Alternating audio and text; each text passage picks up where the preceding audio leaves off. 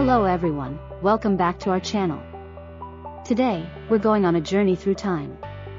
Not in a time machine, but by exploring the fascinating history of timekeeping.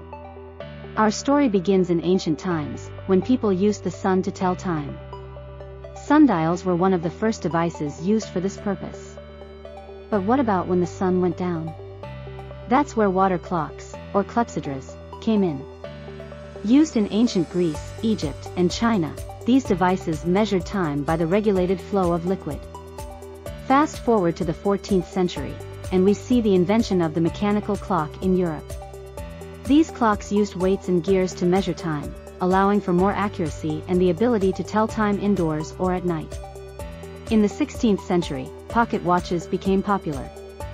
These portable timepieces were a status symbol, often ornately decorated and carried by the wealthy.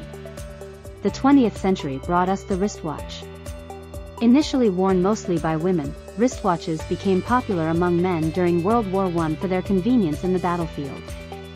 In the 1960s, the quartz revolution took place. Quartz watches, powered by a battery and regulated by the vibrations of a quartz crystal, were more accurate and affordable than their mechanical counterparts.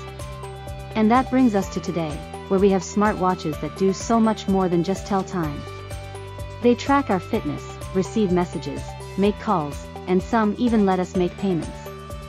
It's amazing to think how far we've come from watching the shadow move on a sundial. And that's a quick journey through the history of timekeeping. Our quest to measure and manage time has led to some incredible inventions. Thanks for watching, and don't forget to like, share, and subscribe for more fascinating journeys through history. See you in the next video.